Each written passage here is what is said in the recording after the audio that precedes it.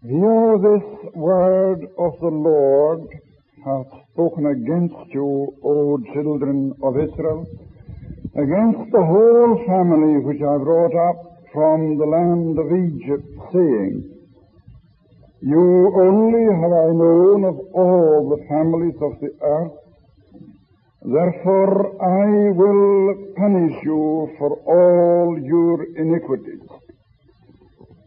Can two walk together except they be agreed? Will a lion roar in the forest when he hath no prey? Will a young lion cry out of his den if he have taken nothing? Can a bird fall in a snare upon the earth where no gin is for him?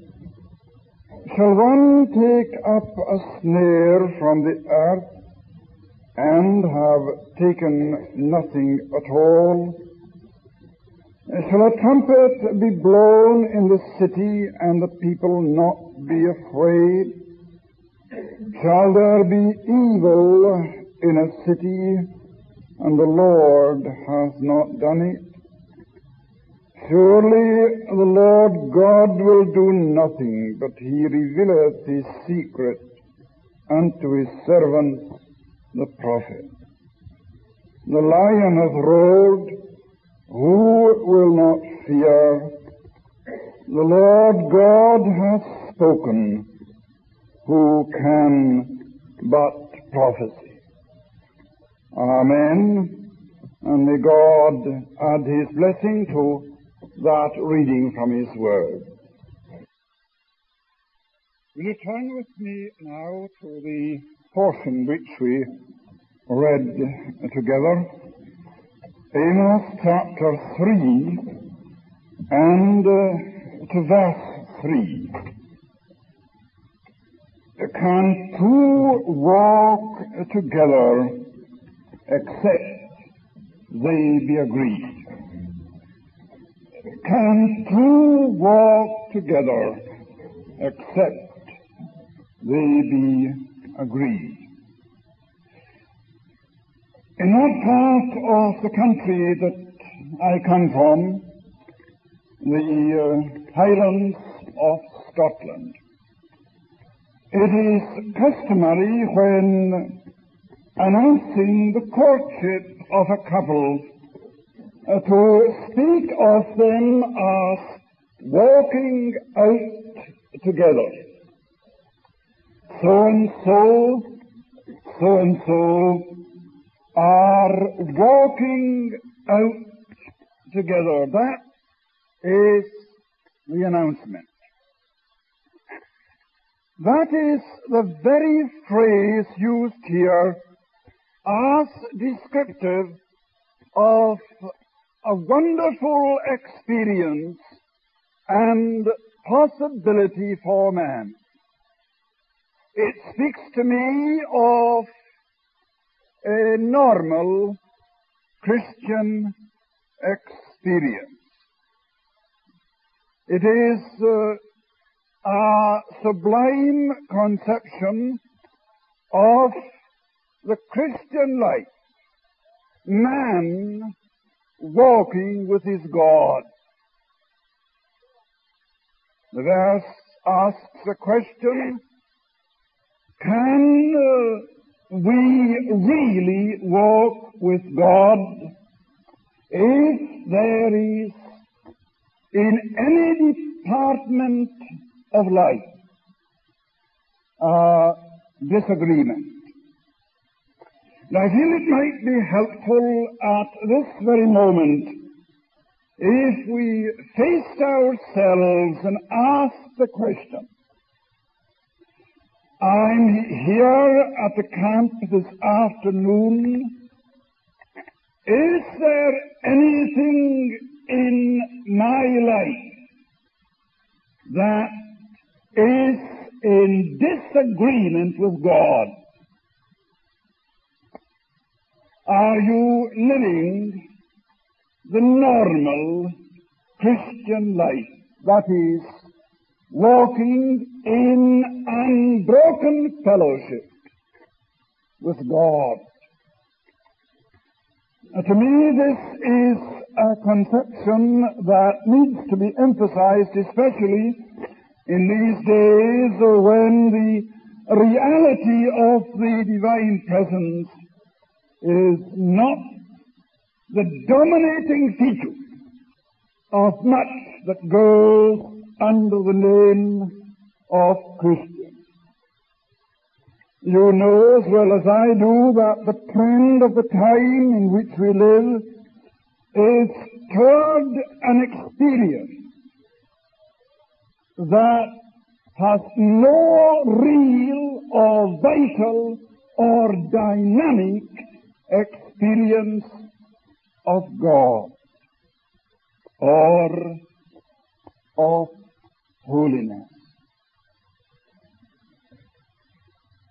Some little time ago, I was addressing a series of meetings following a large crusade by a world-famous evangelist. And at that time, following an address that I gave, a young man came to me and said this: I'm a believer in the Lord Jesus Christ, but I do not know Him. I remember God, but I do not realize Him. All is dim, shadowy, and unreal. And of course I had to say to that young man, knowing about God is merely intellectual.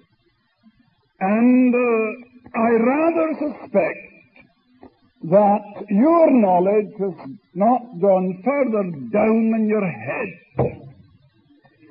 Our knowledge of God deals with the heart. Now here let me illustrate by an incident during the revival. God was moving in a most remarkable manner at this time. Whole communities were being gripped by God. There were a number of young students in the grammar school in the town who were very anxious to go to the scene of the movement.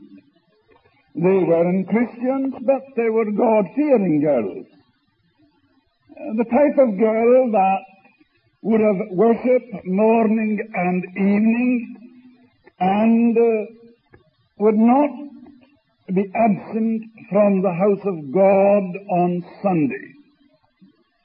God-fearing, but as I may have said already, you can be God-fearing and not saved. Natural goodness is not Christian virtue. I believe there are many in hell this afternoon who exercised natural goodness, but never repented and were never born again. Such were the girls that I referred to. There were 5 of them.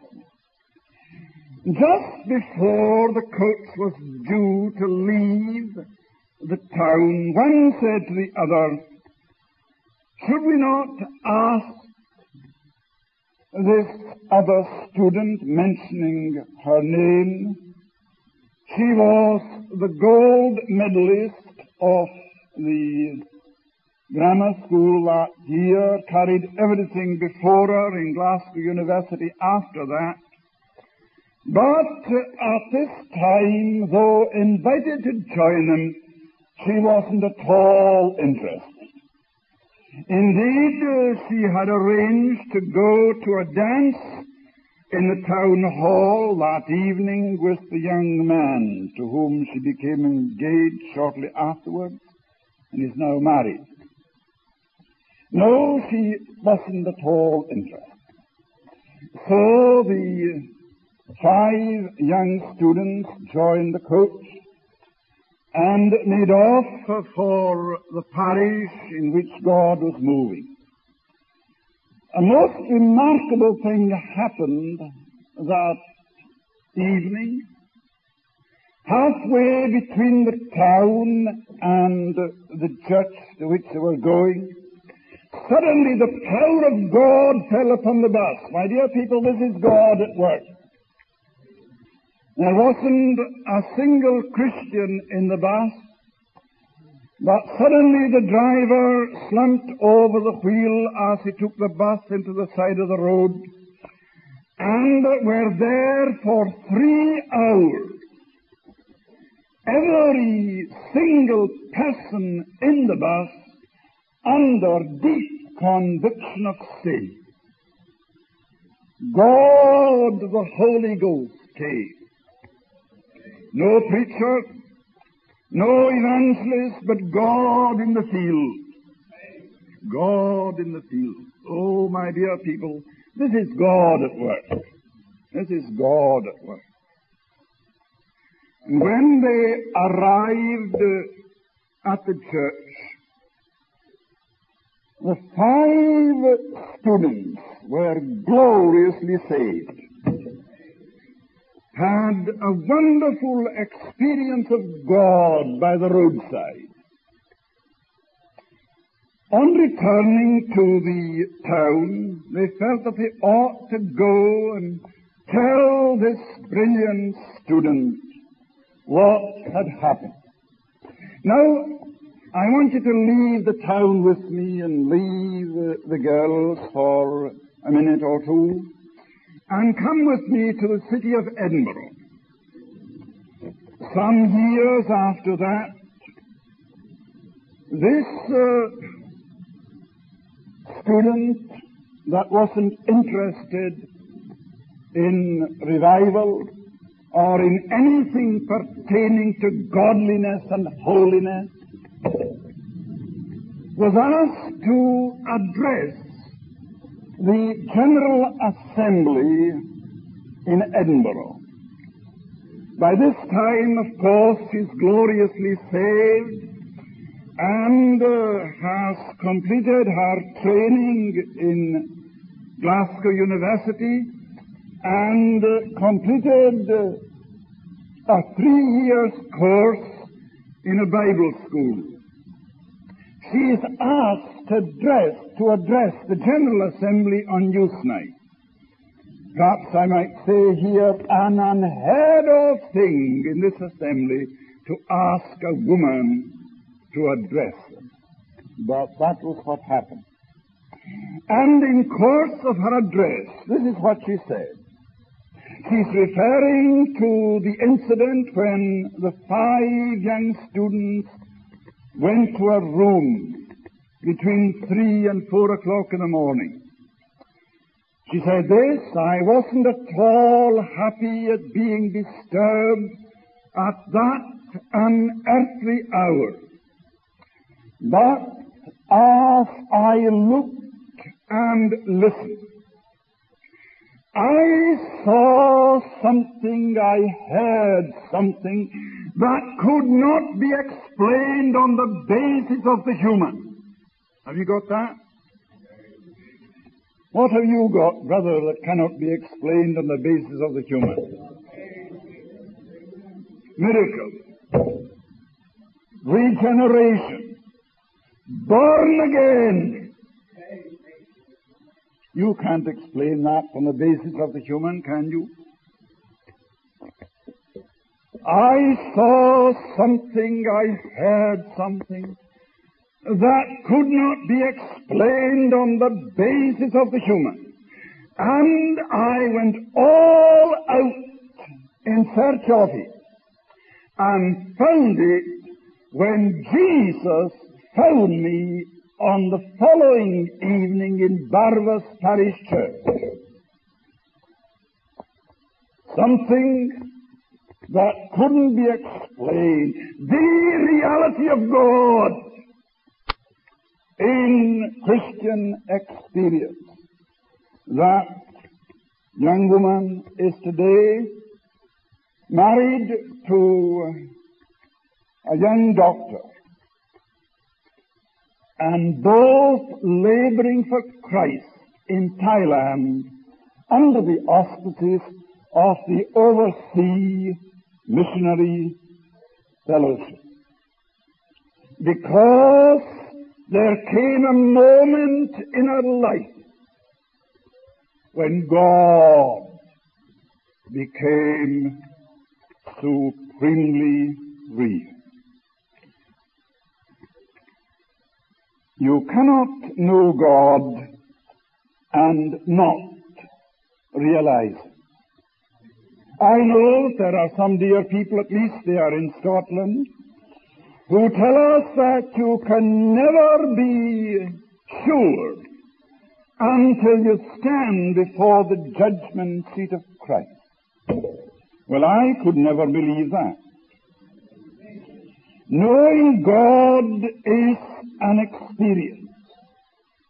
Being justified by faith, we have peace with God. Surely, having peace is an experience.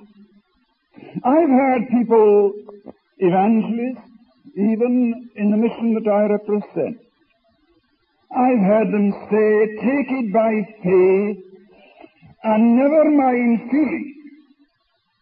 I could never say that.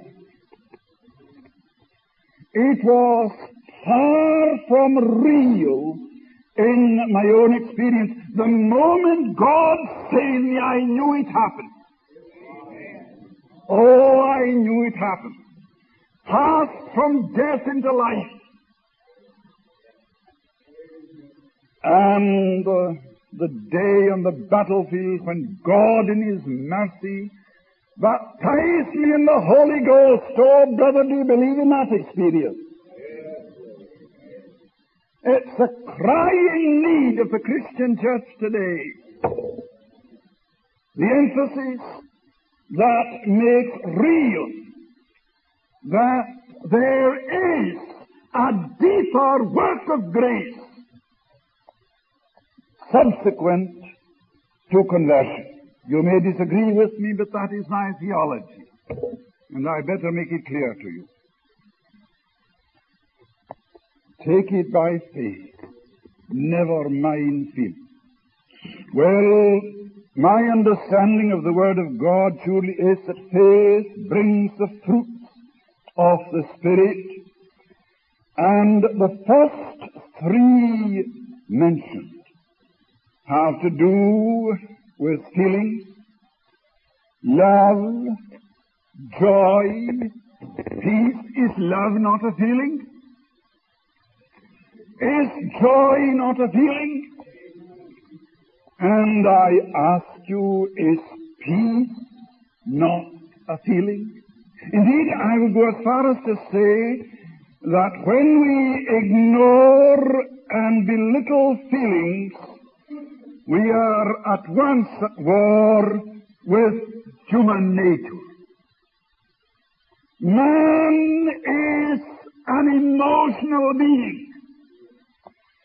And I believe that the greatest emotional upset is for a man to be soundly born again.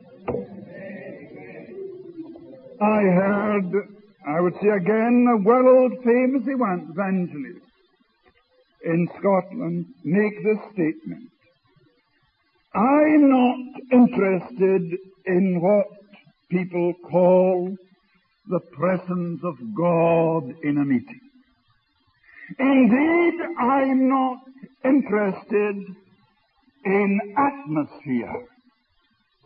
What matters is faith. I leave the evangelist there except to say this, that I certainly did not agree with it. I did not agree with it. Oh, my dear people, when God sweeps into the soul, and after all, what is regeneration? the Holy Spirit of God bringing the personality of God to be incorporated in my personality.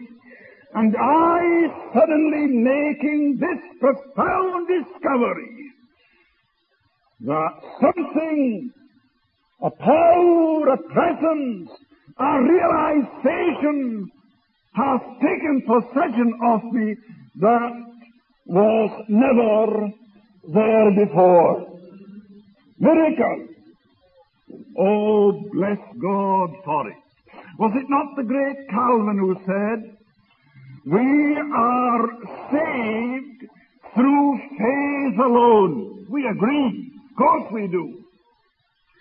But, said Calvin, the faith that saves is never alone. What a statement. Oh, bless God, not alone. Jesus is with me. God is in the midst of my experience. And the presence that comes from Him becomes the supreme reality in my life. For man, as I already said, is essentially an emotional being, and he feels.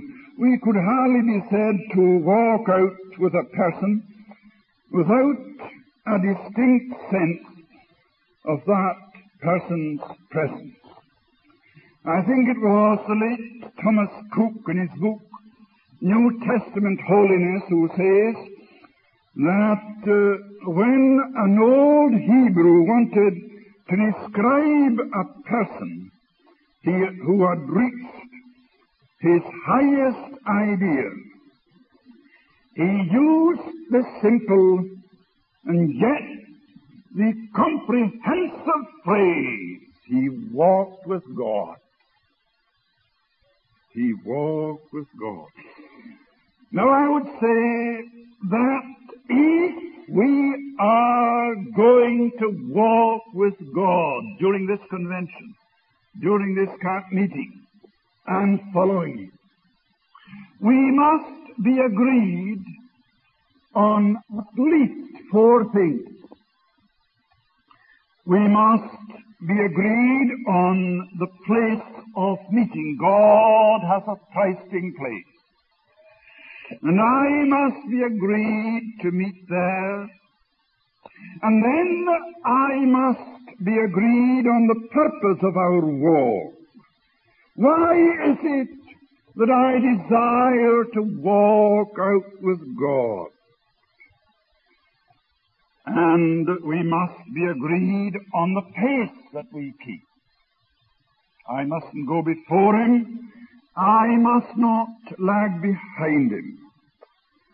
And then surely we must be happy and agreed in the cost of it. The price that has got to be paid for revival. My dear people, oh, let's take it to heart. A price has got to be paid. And I believe that we are where we are today because the Christian church in general and the evangelical body in it, generally speaking, are not prepared to pay the price. They would rather see the multitudes drift to hell than pay.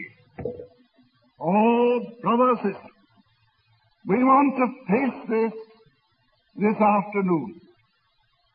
Am I really prepared? Soul of mine, said the poet, soul of mine, must I surrender?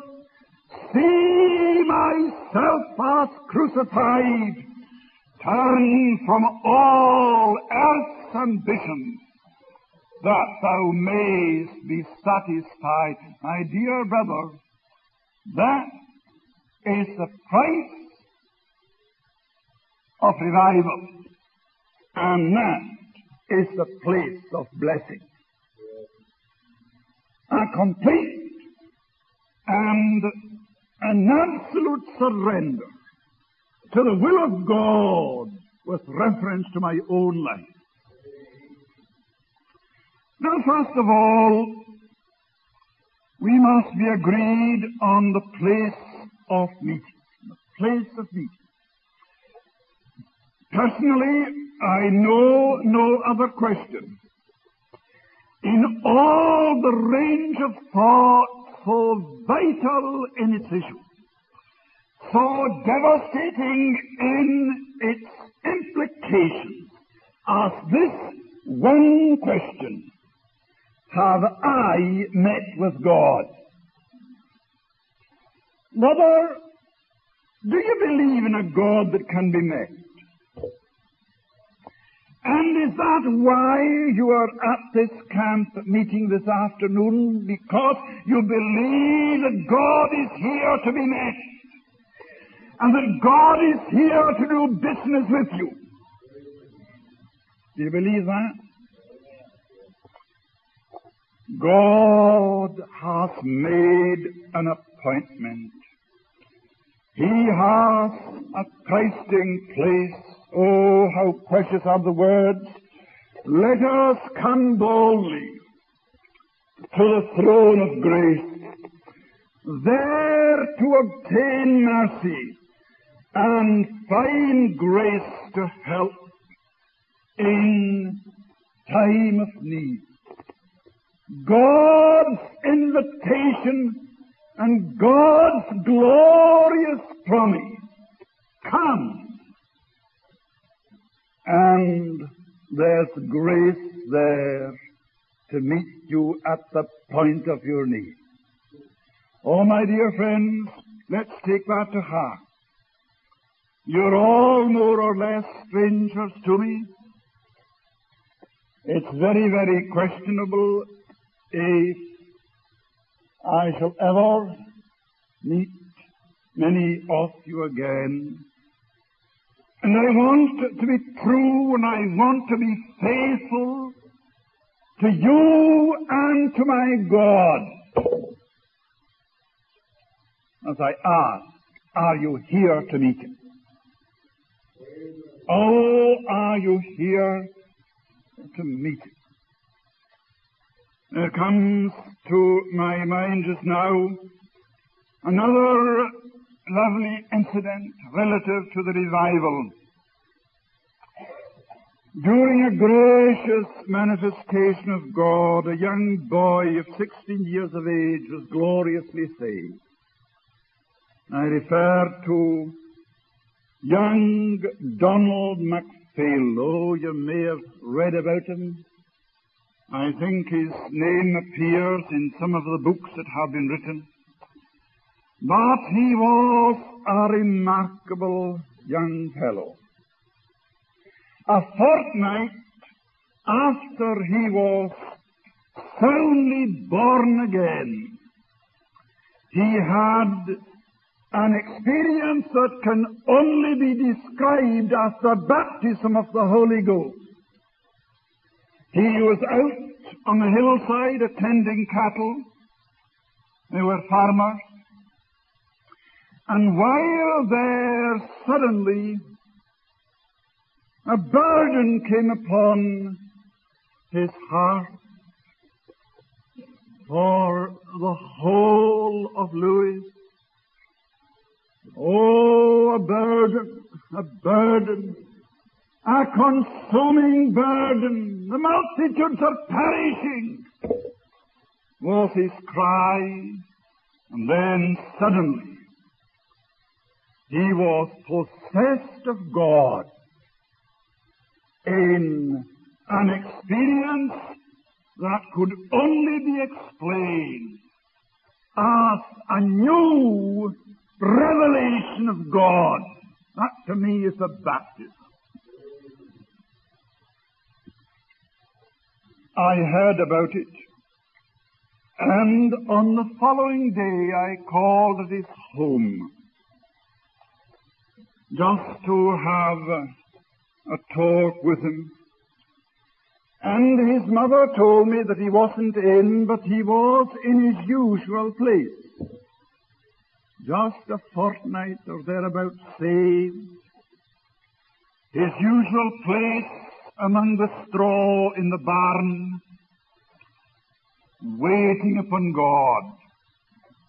I would say that I believe more souls were brought to Christ through the prayers of this young man, as he prayed and prayed and prayed again in the meeting, than came to Christ through the preaching of all the ministers, including myself. A young man, a boy, in touch with God. So I went to the barn and gently opened the door, and I saw him there on his knees among the straw. When he heard the door opening, he turned round and said this: "Will you excuse me for a little? I'm having an audience with the King." My dear people, an audience with the King. Can two walk together except they agree? And here was a young man having an audience, meeting at the trysting place, believing that God was there to meet with them. And God certainly was there, an audience with the King. I'm sure that must have been the experience that the poet had when he penned the words, "Here I'd lie forever viewing, mercy streams in streams of blood, precious drops my soul bedewing, claims and seals my peace with God." I believe, dear people, that it is our neglect of this place that is generally the prime cause of our failure in every sphere of life, in every aspect of Christian service. Oh, we talk about prayer, but my dear people, how many of us pray? I think I would pause here and ask this question. I am sure that there are many husbands and wives, fathers and mothers in this meeting. May I ask, what place has the Word of God in your home? Oh, we take it to camp meetings, of course we do, and we take it to church on Sunday. I'm not just interested in that. What place has it in your home? How many of you have family worship morning and evening? How many of you have family worship in the morning? Can you answer that question? In the Hebrides, you couldn't find a single home that hasn't family worship morning and evening. It doesn't follow that they're all Christians. Not at all. This has been a tradition with them for years. The father would never dream of going out to work in the morning without reading a chapter of the Bible and getting down on his knees and asking God to have mercy on them. That is true.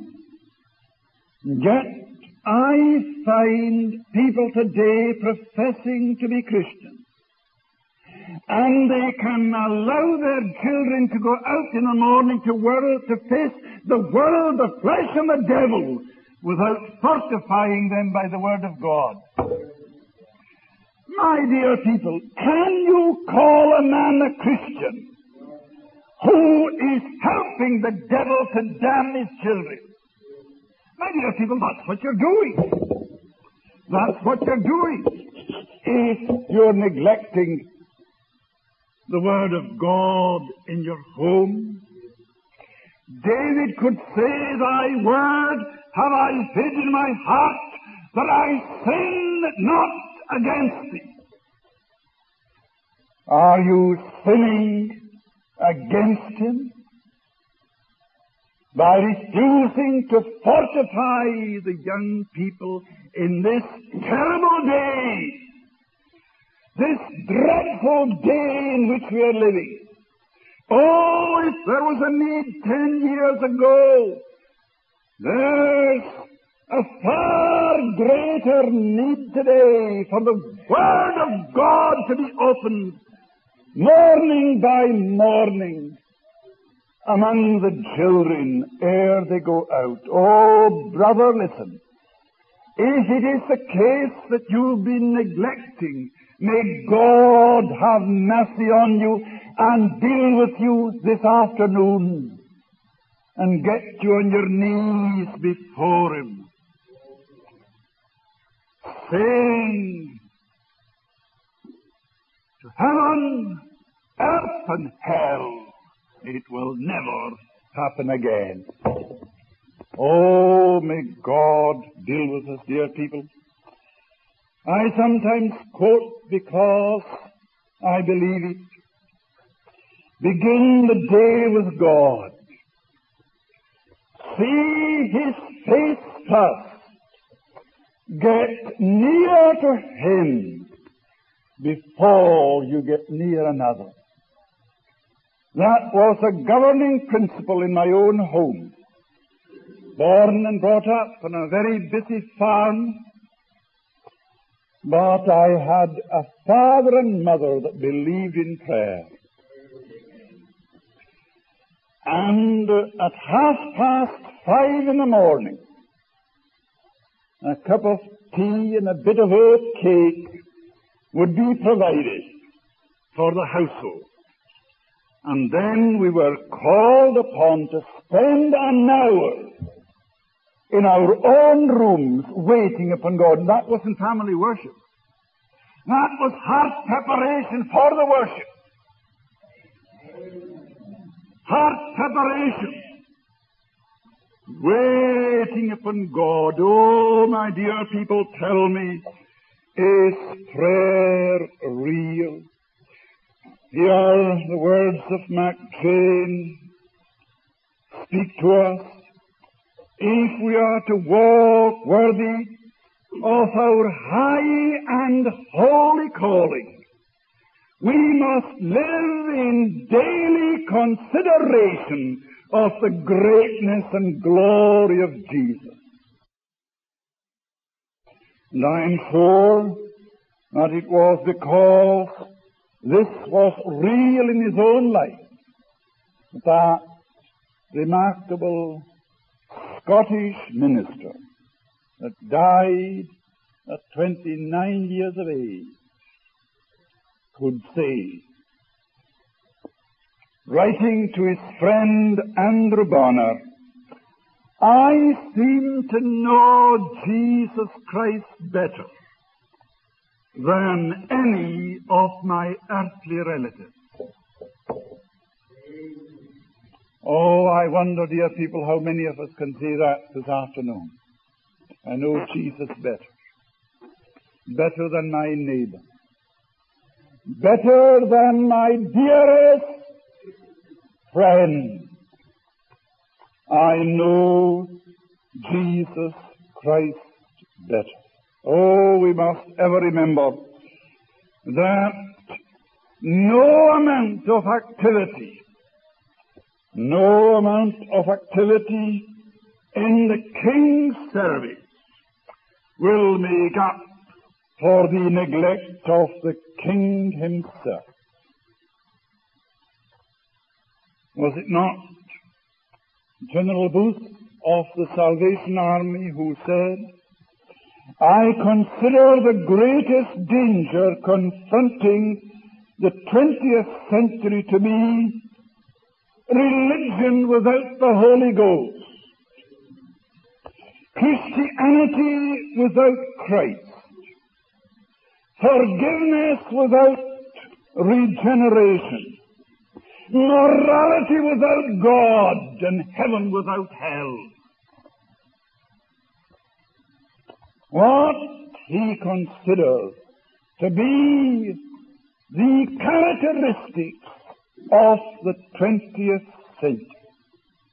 Oh, my dear people, let us see to it that in the midst of our many labors we ourselves do not become restless and lacking in desire to wait upon God. My dear people, this is where revival begins.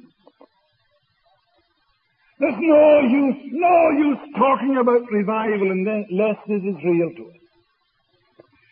And that this becomes a dominating feature in our seeking for revival.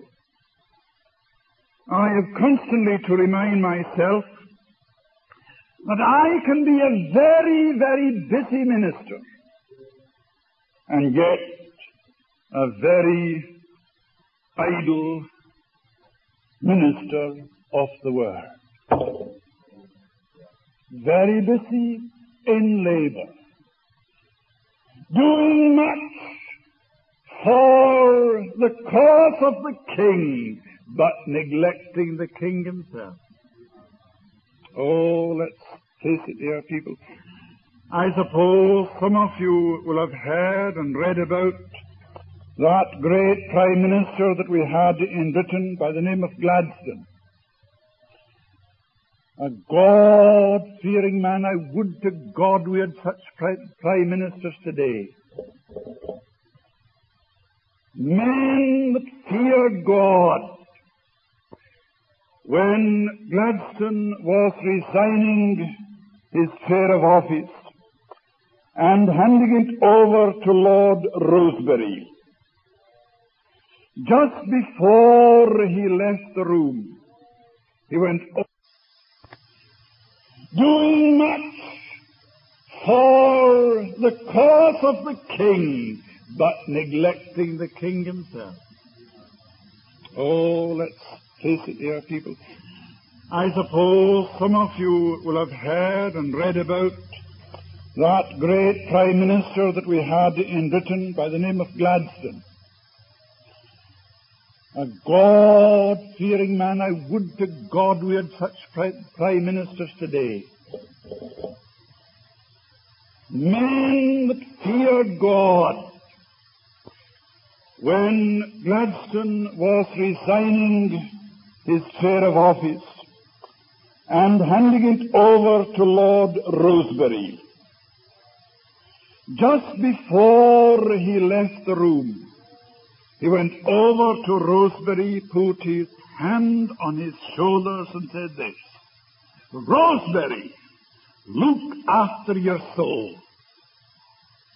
In other words, you are going to face many problems, but see that you do not lose your soul in the midst of them. Rosebery, look after your soul. If I have a word for you, dear people, you ministers busy in the midst of labor, see that you do not neglect the King in the midst of your labors for him. Look after your soul. That takes me to our second thought, the purpose of our walk.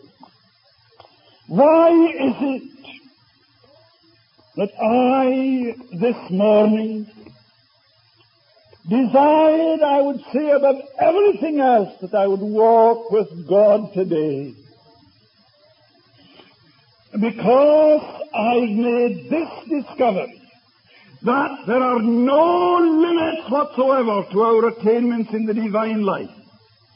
We can press upward, we can press onward in our approach to God, so that today's surprises in the realm of grace makes yesterday's experience but a commonplace.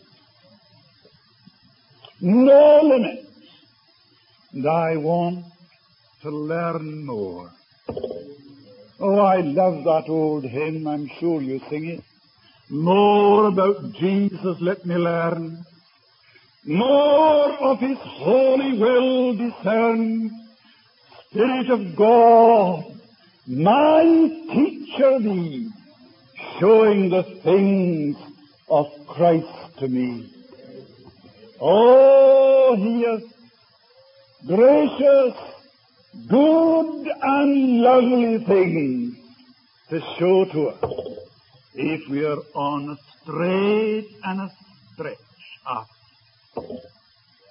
Oh, may God help us. Why do I want to walk out with Him? In order that I get to know Him. Surely that was in the mind of the apostles when he prayed that I might know Him and the power of His resurrection and the fellowship of His sufferings, and be made conformable unto His death. I wonder how many of us believe that God has a plan for our lives. Was it not Glover, the writer, who said, every man's life a plan of God? Do you believe that? Yes. That God has a plan, a purpose, and a program for every child of His. Was it not Boston the Puritan who on at least one occasion made this statement, that every soul born again has his work born with him. Has his work born with him. But I would say this, that the determining factor in life's destiny is what you are prepared to do with the blueprint that God places in your hand.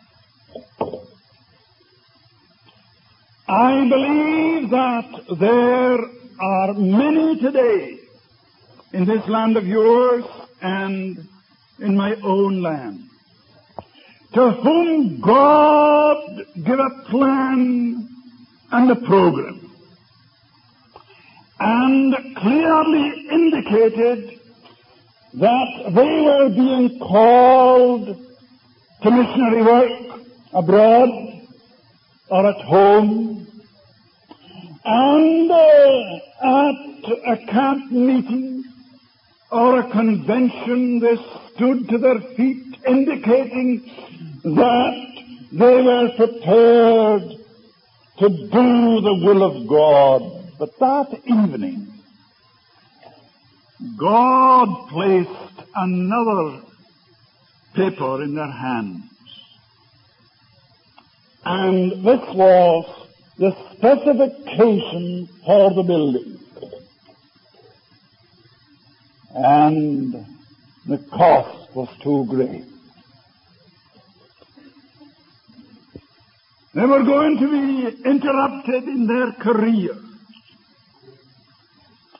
And they were thinking of getting married. No, I'm not against folk getting married.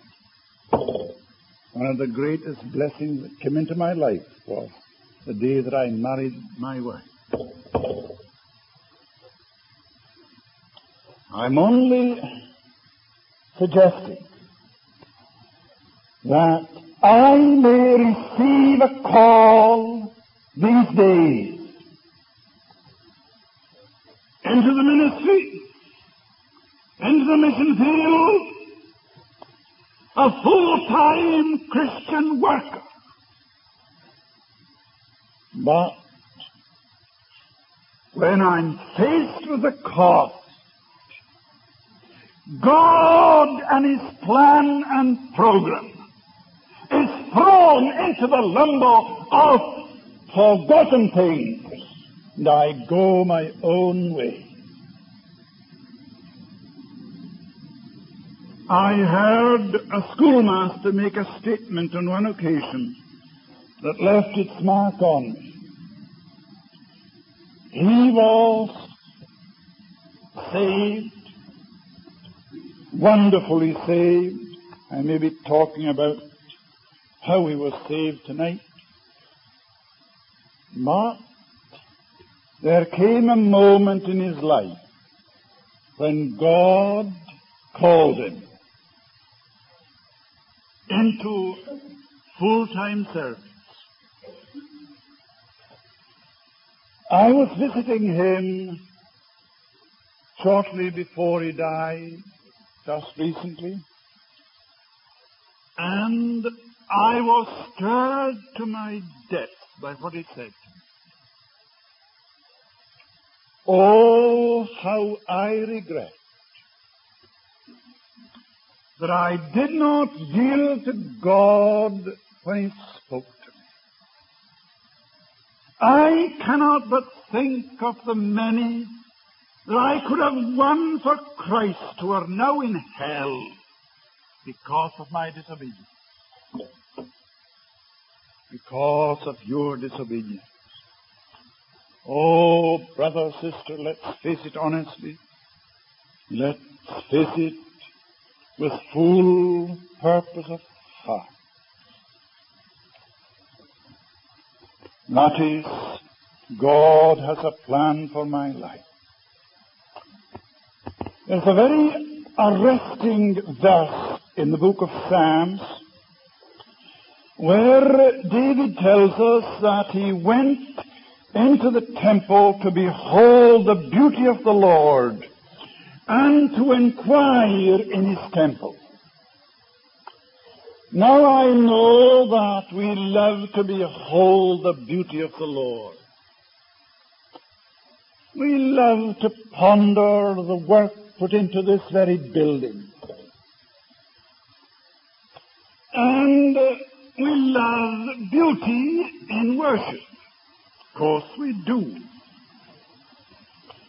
But I wonder how many of us bring the spirit of inquiry into our devotions. The spirit of inquiry. Lord, what wilt thou have me to do? That was Saul's prayer on the Damascus road. And perhaps I should pause here just to emphasize a truth that comes to my mind just now. Do you believe that any person can be soundly born again who is not prepared to accept the Lordship of Jesus over his life? Do you mean that a person can be saved who has certain reservations regarding the Lordship of Jesus? It is my deep-seated conviction that no man can possibly be saved until he's prepared to accept the Lordship of Jesus over his life the moment he's born again. Oh, I tell you, dear people, if preachers and evangelists and Christian workers stress that point, we wouldn't be cussed with waves of backsliding, cussing out country today. If we made it clear that there is a line of demarcation that I've got to be prepared to cross. Oh, this is more than simply believe. You remember when Saul of Tarsus fell before the light? Were he living today, I suppose some around him would say, you had better make a decision. And perhaps he would say, well, I'd better respond. I'd better respond. Or perhaps he would suggest that someone hand him a decision card. He recognized the lordship of Jesus. I remember the night that God saved me.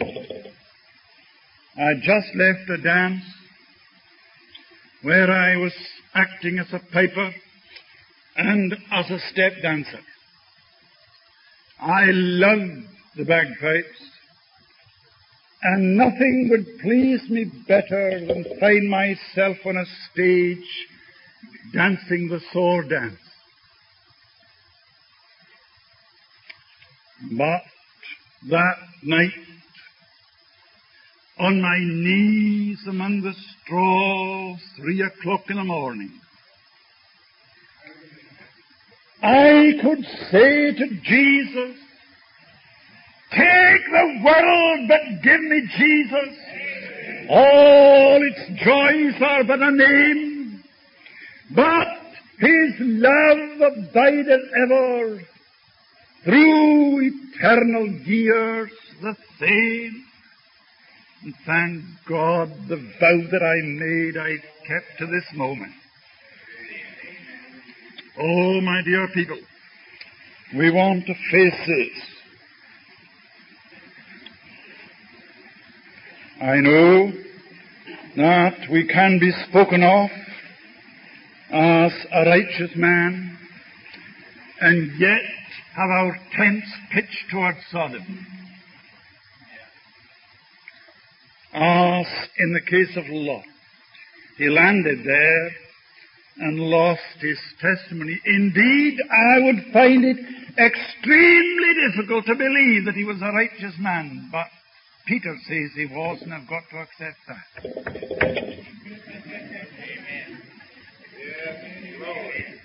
Oh, my dear friend, may I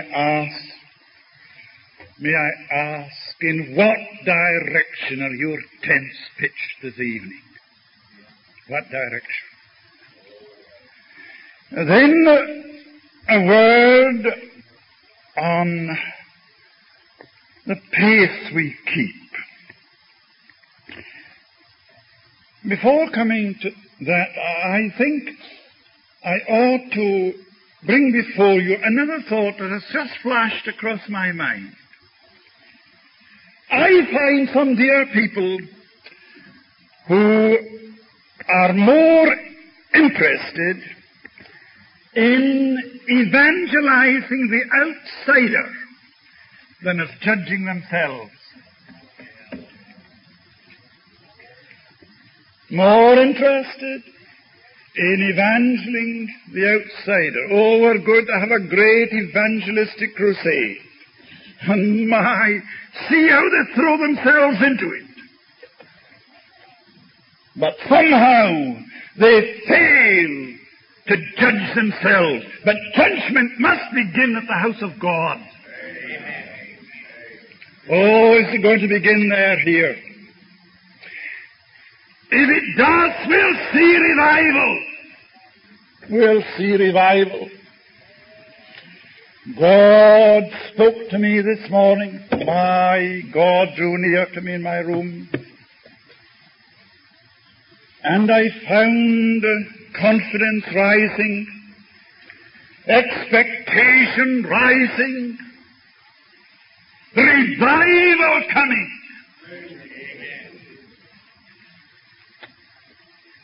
My dear people, we're anxious to see that, but are you prepared to judge yourself?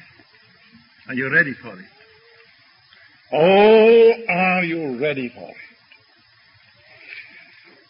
Now we must be agreed there, and then we must be agreed on the pace we set. Now here we are tempted to one of two things: lag behind or go before. the will of God. When the will of God appears as a cross to carry or a difficulty to bear, there is often a slowing down, sometimes to question and to complain. Why has God dealt thus with me? How is it that others seem to scale the heights and cross the seas? Now I take the law into my own hand, and instead of waiting for the unfolding of God's purpose, like Abraham of old, I force the hand of God, and Abraham's folly becomes a beacon light. You remember in trying to force the hand of God, he forced an Ishmael into his life. Now I believe that we may have very important lessons to learn here. At times we get so impatient. Why is God so slow? Why is revival not coming? Has God ceased to be interested in the souls of men? Why? I'm sure you must have heard of Philip Brooks, one of the great men of a past generation. Oh, he prayed for revival and he saw it. But I'm thinking now of Philip Brooks in his study, fearfully disturbed in mind and obviously agitated. He is visited by a brother minister, and this brother minister found him pacing the floor, so agitated. And at last the minister spoke to Philip Brooks. Brooks, what's wrong with you? What's wrong with me? I'll tell you what's wrong with me. I'm in a hurry and God ain't. I'm in a hurry but God isn't. Oh, my dear people, we may have to learn not the waiting may be the field of our discipline. Some years ago, a farmer was greatly concerned about revival. And God spoke to him about it and said, but have you given yourself to prayer? And he faced that question and decided to give himself to prayer. Oh, revival comes. They that come to God must believe that He is, and that He is the rewarder of all them that diligently seek Him. They that know that God shall be strong and do exploits. Doesn't say that they hope to make them, nor thinking of making them. That is not what is stated. It is clearly said that they that know their God shall be strong and do exploits. And this dear man believed that. And he set himself to wait upon God. There was one particular village that he was deeply interested in. Oh, how we would love to see revival there, just as you would love to see revival in your parish or in your congregation. He went to prayer and decided to go to this village every Sunday afternoon and spend 3 hours on his knees pleading with God to outpour his Spirit. And that dear man spent 7 years going every Sunday afternoon to this village. 7 years. But he persevered. And then one afternoon,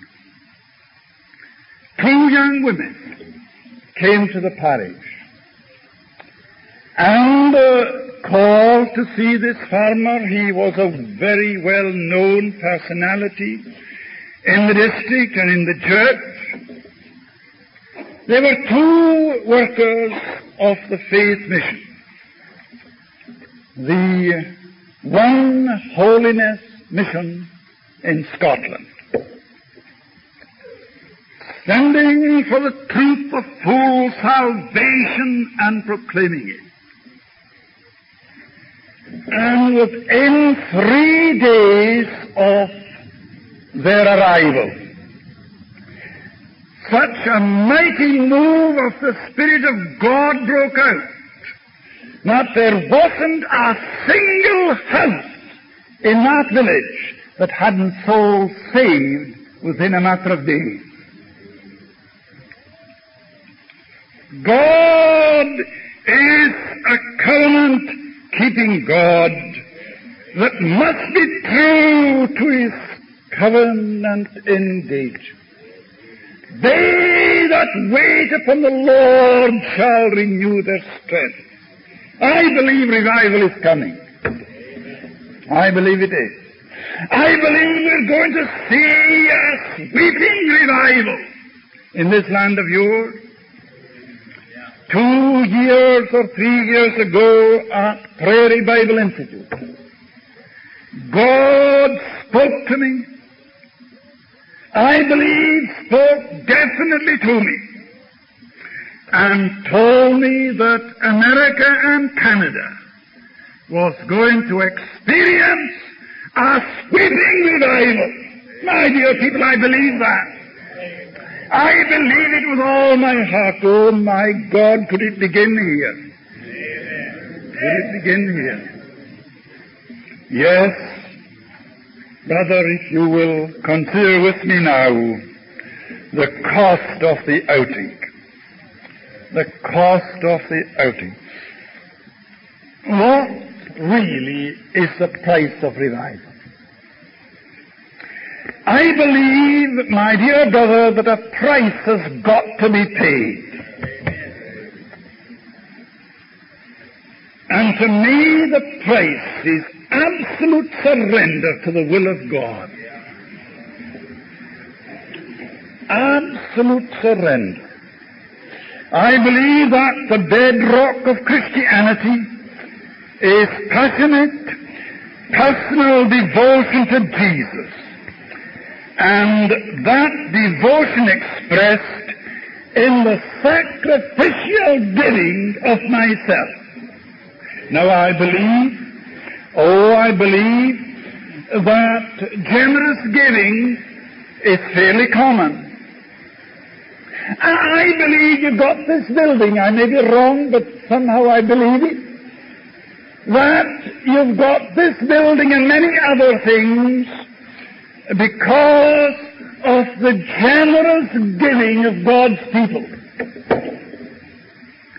But listen, brother, blessing comes not just through generous giving, but through sacrificial giving. And there's a world of difference between both. I can be giving generously, but refusing to give sacrificially. That is the giving the costs. Brother, is your giving of yourself costing you? Is it going to cost you? Let me say again that I believe revival comes when that is made real and God finds someone that He can trust with revival. Oh, there are many of us who talk about revival, but angels and archangels gazing over the battlements of glory whisper to one another, yes, they're talking about it, but they can't be trusted. I've said again and again that the moment God finds a church, or finds a community, or finds one person absolutely yielded to God, willing to sacrifice, a person that God can trust, God, being a covenant-keeping God, must be true to His covenant engagements. My dear people, that's my God. Is He yours? A God who made a promise and who keeps the promise that He has made. I will pour water upon him that is thirsty. That's it. That's it. Upon him that is thirsty. Brother, are you so thirsty that you're prepared for an absolute surrender in every department of your life? An absolute surrender in every department of your life. Oh, are you thirsty? You know, I sometimes make a statement at the risk of being misunderstood. And I have been misunderstood in making it. I have said, we do not pray for revival in order that souls be saved. Dear me, what do you mean? What's coming next? Is that Highland theology? Yes, it is. But souls are saved in their hundreds and in their thousands when you have revival. Amen. That's the difference. Yeah. Judgment must begin in the house of God. Sacrifice must be made among God's people. We do not expect sinners to pay the price. God expects you to pay it. Amen. And expects me to pay it. I remember when God called me away from the ministry, a Presbyterian minister, God said to me, yes, you're thinking of going back into the faith mission where you don't have a single salary promised you. You've got to live by faith and by faith alone. And I hesitated to pay the price. Oh, I tell you, I was in a furnace.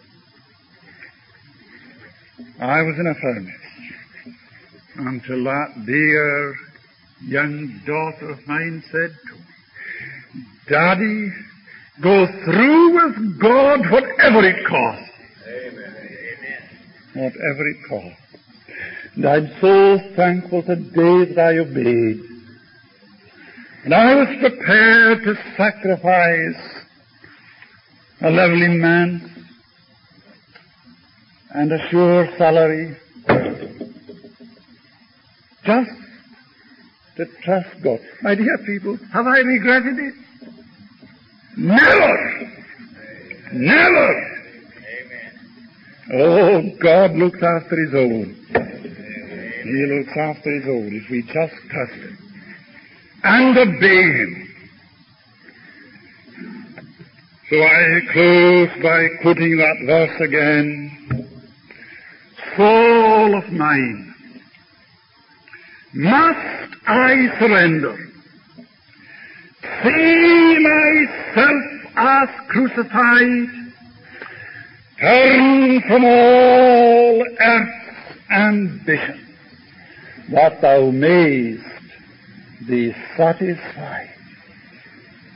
Amen.